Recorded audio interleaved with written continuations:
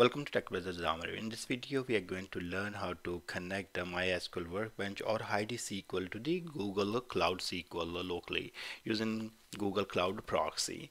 So in previous my videos, I have showed you where you will add the public IP and add your network and then connect to it. But in this video, we are going to work on Cloud SQL Proxy to connect to our GCP MySQL.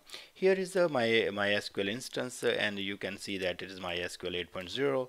And if you notice here, I have not added any IP here. Most of the time, if you remember that, if we go to the configuration here, we always go ahead and add our network, so it allow us to connect from our local computer. But in this case, I haven't done that.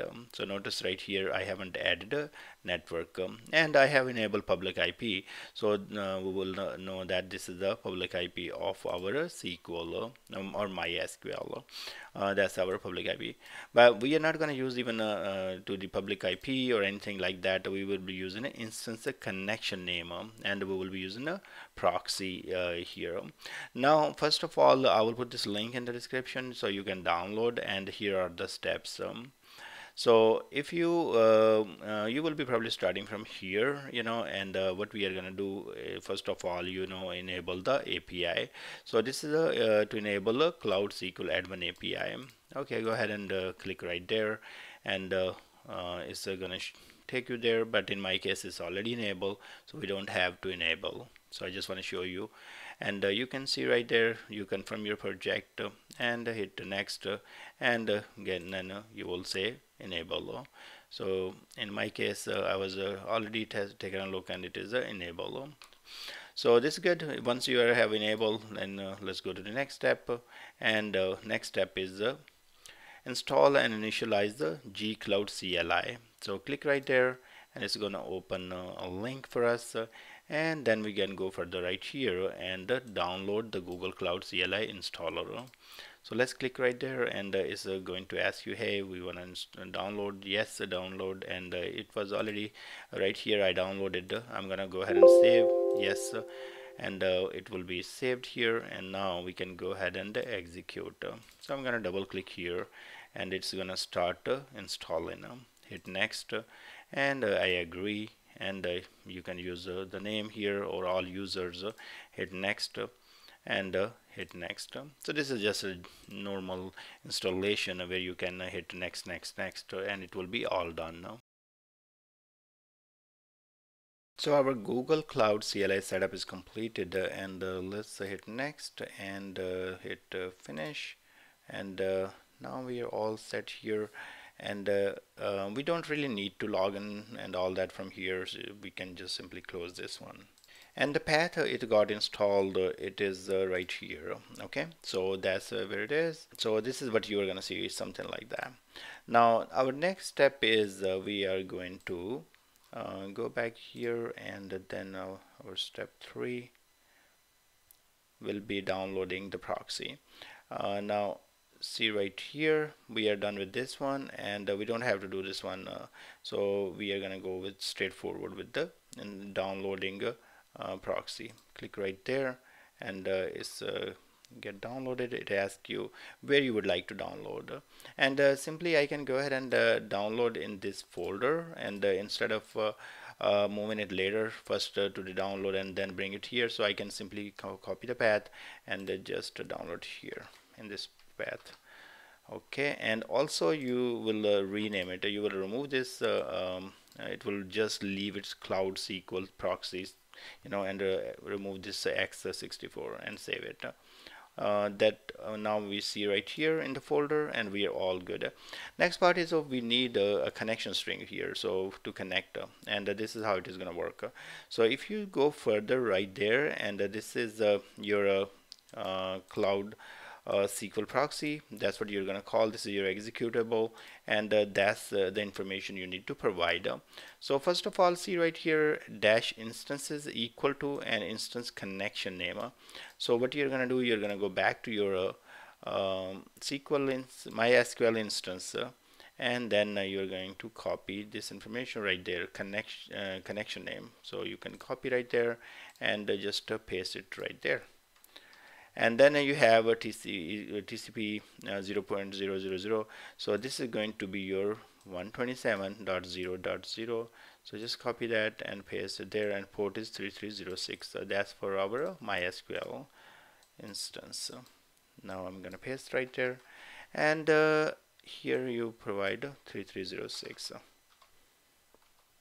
And you're all good. You can copy this from here and then paste in your notepad and right here, and you're all good. So you can simply, you don't have to do this dot backslash and all that. So you can simply even take this part of it, and first of all, what I'm going to do, I'm going to go to this folder here, and let's open the CMD and navigate to this folder.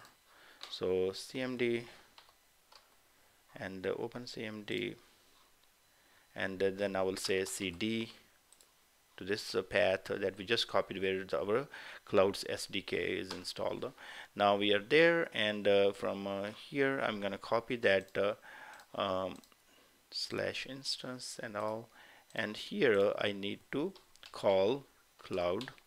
So there are cloud environment.bat file, but we don't need to do that. We need to call cloud SQL proxy.xz, okay, that we just downloaded and saved in this folder. And then I'm going to paste a dash instance equal to that the connection name, and then we have TCP 127.0.01336. So hit enter and just wait for it. Okay, so now you're all good, and what you have to do, you have to open your Heidi SQL application or Workbench and then connect. So here I'm going to delete this one, current one, and I'm going to add new, and you will use this IP and your username. I'm going to use the root user, and going to use the password that I used when I was creating a GCP MySQL instance. Hit open, and you can see right there it opened, and also you can see right here it connection, new connection, you know, it show you right there.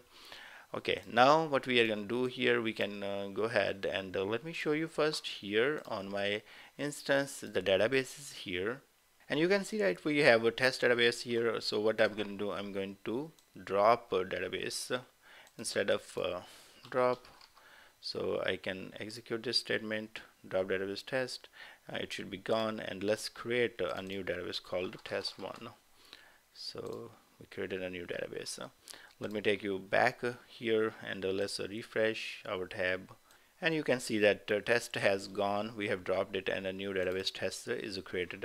So your connection to your GCP MySQL instance is done from the, or you have created from the your local machine by using a proxy, and you're connected to the by using Heidi SQL here. But you can use the same with the MySQL Workbench. Same, you know, IP will stay 127.0.0.1, and the username and password you will provide.